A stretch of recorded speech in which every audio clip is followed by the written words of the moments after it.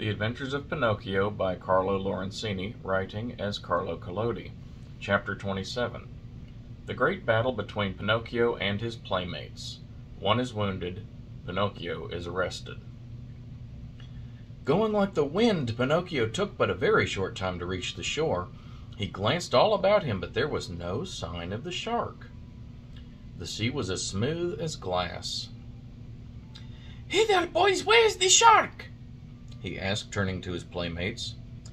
"He may have gone for his breakfast," said one of them, laughing. "Or perhaps he went to bed for a little nap," said another, also laughing. From the answers and the laughter which followed them, Pinocchio understood that the boys had played a trick on him. "What now?" he said angrily to them. "What is the joke?" "Oh, the joke's on you," cried his tormentors, laughing more heartily than ever and dancing gaily around the marionette. "And that is that we have made you stay out of school to come with us. Aren't you ashamed of being such a goody-goody and of studying so hard you never have a bit of enjoyment? And what is it to you if I do study?" "What does the teacher think of us, you mean?" "Why?" "Don't you see? If you study and we don't, we pay for it. After all, it's only fair to look out for ourselves." "What do you want me to do?" "Hate school and books and teachers, as we all do. They are your worst enemies, you know, and they like to make you as unhappy as they can." "And if I go on studying, what will you do to me?" "You'll pay for it." "Really? You amuse me," answered the marionette, nodding his head. "Hey, Pinocchio!" cried the tallest of them all. "That will do. We're tired of hearing you brag about yourself, you little turkey. You may not be afraid of us, but remember, we are not afraid of you either. You are alone, you know, and we are 7. "Like the 7 sins," said Pinocchio, laughing. Did you hear that? He insulted all of us. He called us sins. Pinocchio, you apologize for that or look out. "Cuckoo," said the marionette, mocking them with his thumb to his nose. You'll be sorry. "Cuckoo." We'll whip you soundly. "Cuckoo." You'll go home with a broken nose. "Cuckoo." "Very well then, take that and keep it for your supper," called out the boldest of his tormentors. And with the words he gave Pinocchio a terrible blow on the head. Pinocchio answered with another blow, and that was the signal for the beginning of the fray. In a few moments the fight raged hot and heavy on both sides. Pinocchio, although alone, defended himself bravely. With those 2 wooden feet of his, he worked so fast that his opponents kept at a respectful distance. Wherever they landed, they left their painful mark, and the boys could only run away and howl. Enraged at not being able to fight the marionette at close quarters, they started to throw all kinds of books at him. Readers, geographies, histories, grammars flew in all directions, but Pinocchio was keen of eye and swift of movement, and the books only passed over his head, landed in the sea, and disappeared. The fish, thinking they might be good to eat, came to the top of the water in great numbers. Some took a nibble, some took a bite, but no sooner had they tasted a page or 2 than they spat them out with a wry face, as if to say, What a horrid taste! Our own food is so much better. Meanwhile, the battle waxed more and more furious. At the noise, a large crab crawled slowly out of the water, and with a voice that sounded like a trombone suffering from a cold, he cried out, Stop fighting, you rascals! These battles between boys rarely end well. Trouble will surely come to you. Poor crab, he might as well have spoken to the wind. Instead of listening to his good advice, Pinocchio turned to him and said as roughly as he knew how, "Keep quiet, ugly gab. It would be better for you to chew a few cough drops to get rid of the cold you have. Go to bed and sleep. You will feel better in the morning." In the meantime, the boys, having used all their books, looked around for new ammunition. Seeing Pinocchio's bundle lying idly nearby, they somehow managed to get a hold of it. One of the books was a very large volume, an arithmetic text, heavily bound in leather. It was Pinocchio's pride. Among all his books, he liked that one the best. Thinking it would make a fine missile, one of the boys took hold of it and threw it with all of his strength at Pinocchio's head.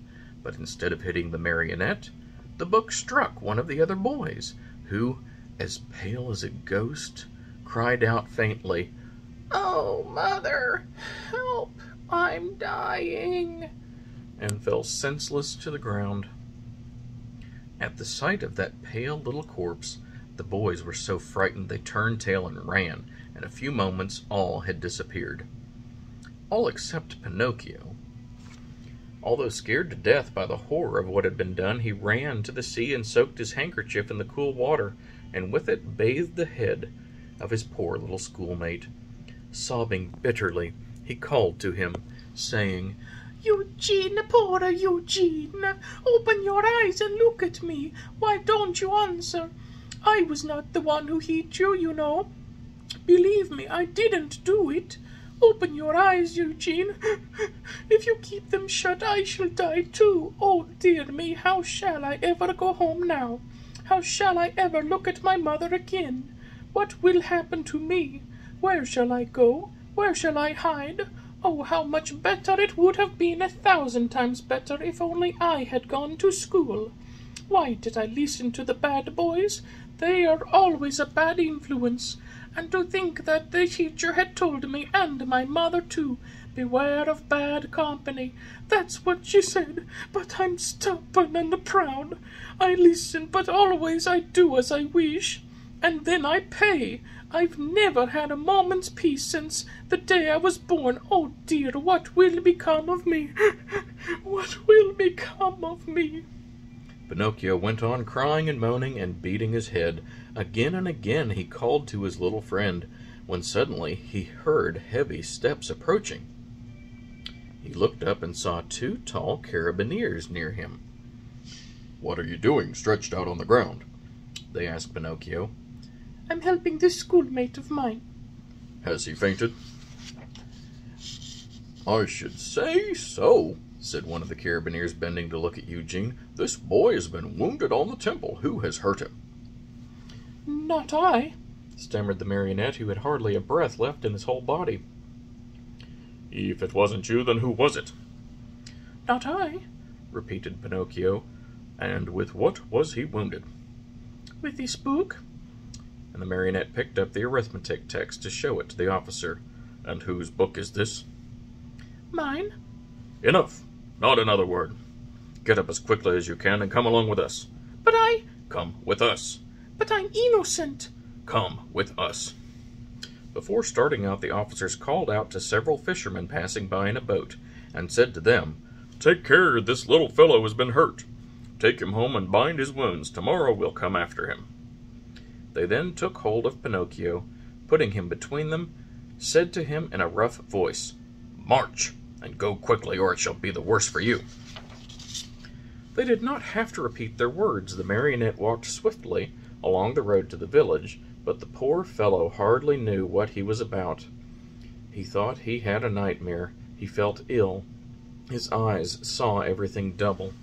His legs trembled. His tongue was dry, and try as he might, he could not utter a single word.